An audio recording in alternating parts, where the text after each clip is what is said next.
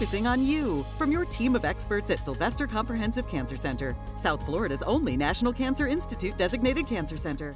The battle against malignant brain tumors is rising to a whole new level at the Sylvester Brain Tumor Institute, led by Director and Global Researcher Dr. Antonio Iavarone. This is definitely the place to be if you want to try to cure difficult tumors, such as brain tumors. We will study the individual tumors one by one to identify the most appropriate therapies for each individual patient.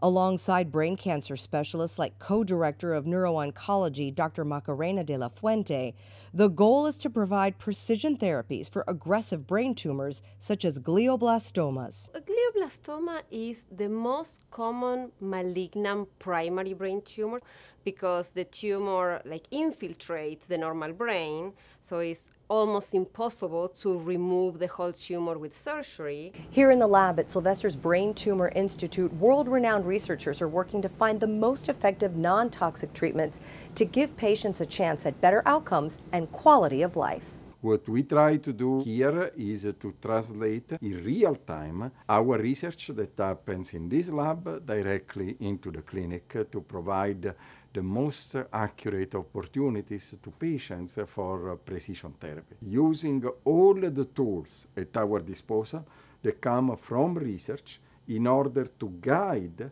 the most accurate therapy in the clinic. Sylvester has brought an entire team of experts together in one place with one mission: to cure brain tumor patients.